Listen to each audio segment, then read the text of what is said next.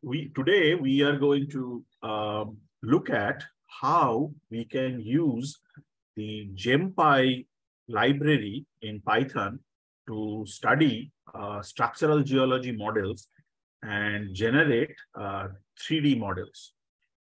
I'm going to walk you through an example that does the following. Initially, we will install, or rather import, some of the basic themes, and followed by importing GemPy and other standard libraries. The way GemPy works is that it accepts borehole data where the stratigraphy has been labeled. Structural features like folds and faults are clearly labeled. Then the software, or rather the library, takes those individual points of different stratigraphy and different structures and tries to generate a three-dimensional model of the subsurface geology. This is very similar to how humans try to think through in the field as they look into the different rock units exposed. So the libraries have been imported. There are some warnings, please ignore them. That is not important. The way the data is imported is essentially the position of the surface points, the orientation of the stratigraphic unit. Then we draw a grid, and then we create surfaces. So for example, a surface would be the contact between two rock units. And then series. What is a series? In this case, we say the series is this a sedimentary rock? Is this a metamorphic rock? Is this a bedding plane? Is this a cleavage? Or, and then for faults, we have a very specific series. And then any additional data that is there. We use all of this information to generate the 3D model. And typically, this data comes in the form of CSV files or Excel spreadsheets. And we are going to take some model basic spreadsheets, which we will discuss during the course in detail. But for the training video, we are just going to accept some orientation CSV, which means that particular CSV file contains the fault orientations. And this is the output file we are generating. This is the input file we are generating. And based on the CSV files, we generate the model surfaces. What are going to be the model surfaces?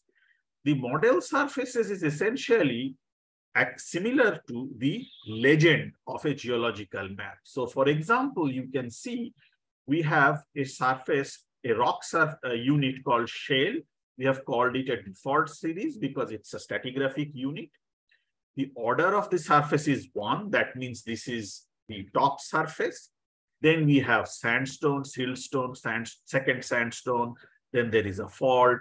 Then there is a basement at the very bottom. Now, this data set that we have now generated, the surface set that we have generated, is now imported into a spreadsheet with its XYZ coordinates. XYZ coordinates are latitude, longitude, or in plan view, what is the X coordinate, what is the Y coordinate, and the Z coordinate is the depth. Recall that all of these are borehole data. And then the type of surface and some smoothing factor. This is the surface points where the surfaces are forming depth-wise. Then we generate the orientations. Again, you can see that for the rock unit, we have the XYZ coordinate, three-dimensional position, and then we have the orientation. Okay. Orientation in space can be described in three dimensions by this methodology, GX, GY, GZ, and we label them. Then once the order is done, we have the order. we stack them into the stratigraphic sequence in which the things happen. So for example, this stratigraphic column is more important than this one for the simplest reason. This is where we are discussing the order in which the stratigraphic sequence. So the last thing that happened is the faulting. All the stratigraphic units were deposited on the basement in this particular order. Okay. So we list that surface again, and we create a stratigraphic series, a new series, which is called the fault series, the stratigraphic series.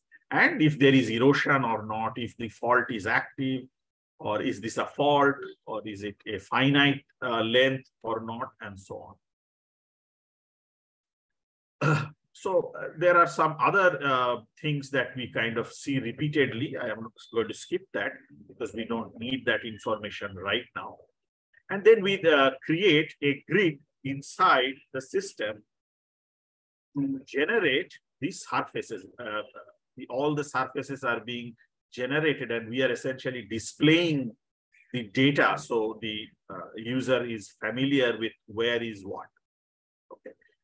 Now, the fault interface will intersect the stratigraphy at different locations. So for all the different boreholes, the Z or the depth of the fault is going to be different. That has to be created. The orientation of each of those intersections for at each of the different levels have also going to have to be determined. And then we try to visualize the data in 2D in the first system, where we are going to look at this is Z and this is X. Now, if you look at it, you will see that this is depth, and you will see that the main fault is this color. So the main fault kind of goes like this. Now, you will say, how did you get that? Well, the reason we got that, you see these vertical stacks, these are your borehole data, okay, where this green is essentially telling you that that's sandstone 2 that is exposed here. Sandstone 2 is exposed over here on this side as well. So kind of you are, instead of having lines, you are kind of using these data points to kind of understand where this material is. Okay. This is in the Y direction. Now, obviously, you can see that the fault is likely going to be here. If you are not, that is okay. You will see that in 3 dimensions in a few seconds. So this is the basic plot we have made where we are trying to understand where the different rock units are. Now, we have generated a model. This is some calculation values that has been generated. It's not important at this point of time. But allow me to show you the direct geometric model that has been generated. Okay. So using those surfaces that we talked about, we create these individual boundaries. Okay. Now, once these boundaries are done, then we fill in the boundaries with some color, so that you can essentially see that the siltstone is labeled in yellow, the sandstone 2 is labeled in green, and so on and so forth. And the relative displacement immediately gives you what is happening in the cross section. And you can see that this is a normal fault, that because the hanging wall has been shoved down. Now, you would say that, okay, this is all fancy, but I want to see the exact displacements of the contacts. And you can see, you can actually measure the displacements along from this point to this point. Because this is a scaled image, you can calculate the displacement along the fault, assuming this is the profile section of the fault. So I generated these values several times. Let us now look at the 3-dimensional geometry, and then we'll add topography on top. So this might take a little bit of time, but this is the 3D visualization of that fault. And I can actually rotate the fault so you can see how this is defined. Okay. The cross section that I showed you is from this view. Okay. Or in other words, you would have seen that in the top of that picture, it always said along the y direction. That means the y direction is perpendicular to you. That is the y direction. Okay. And you can actually, if I can make this fault to, if this 3D image to cooperate with me a little bit.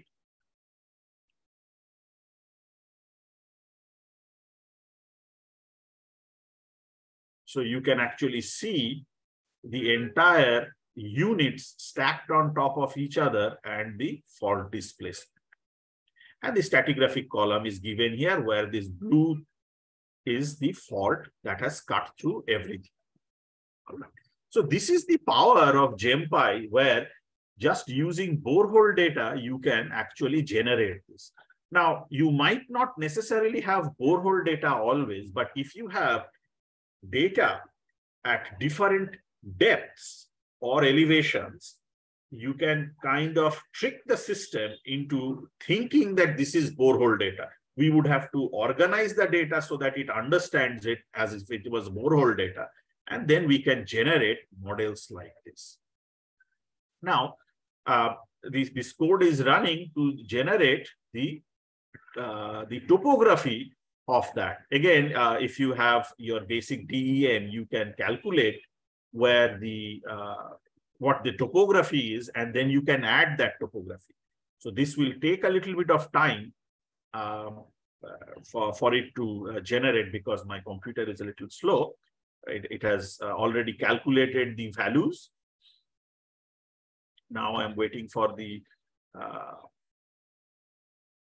model to generate in 2 dimensions.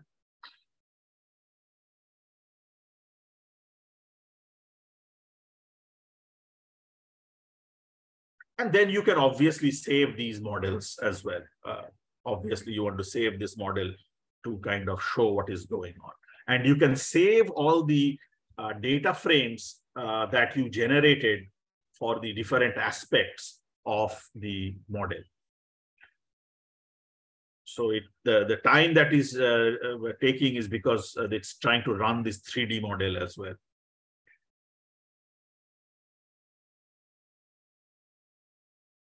It's always the visualization that takes the most amount of time.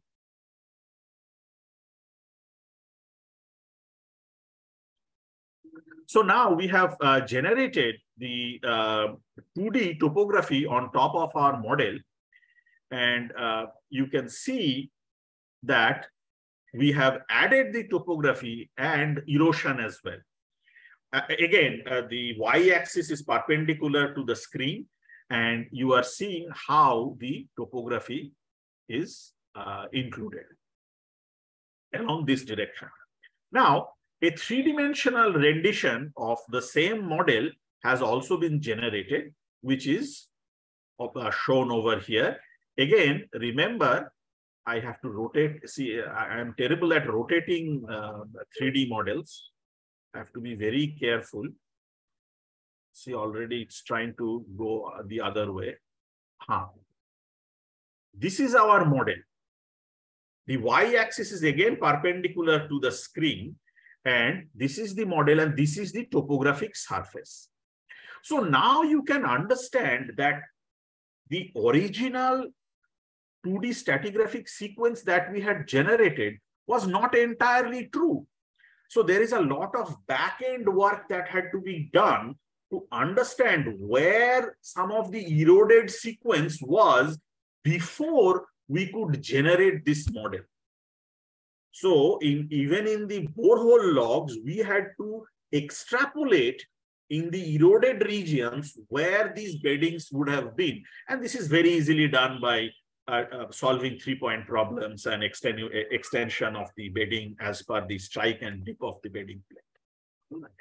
So therefore, it is possible to generate these kinds of renditions if you have good data sets. Having said that, the GemPy library is right now at its infancy. So this relatively simple geometry takes a lot of computational power to generate.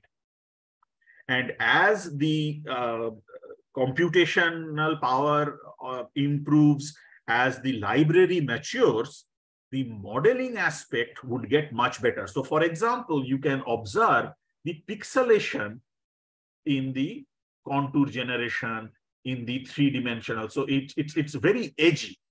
Okay, so the smoothing has to be played around with by the participants. So for example, you can see that the fault surface is corrugated, okay, like a stair step. You know, typically that is not the case in real life, but this is a very good rendition in 3D for to be put into a report. Okay. Now, if I turn the entire model on its head and look at it in plan view, such that the z direction or the depth direction is perpendicular to the screen, you can actually see the different topographic elevations, and you can then observe that the intersection of the contour lines with the geological contacts are rather shallow. Therefore, the beds are not steeply dipping, which you already know because you can see that from the 3D model itself. The beds are no more than 5, 10, 50, tops 15-degree dip. All right. So that is the basic example that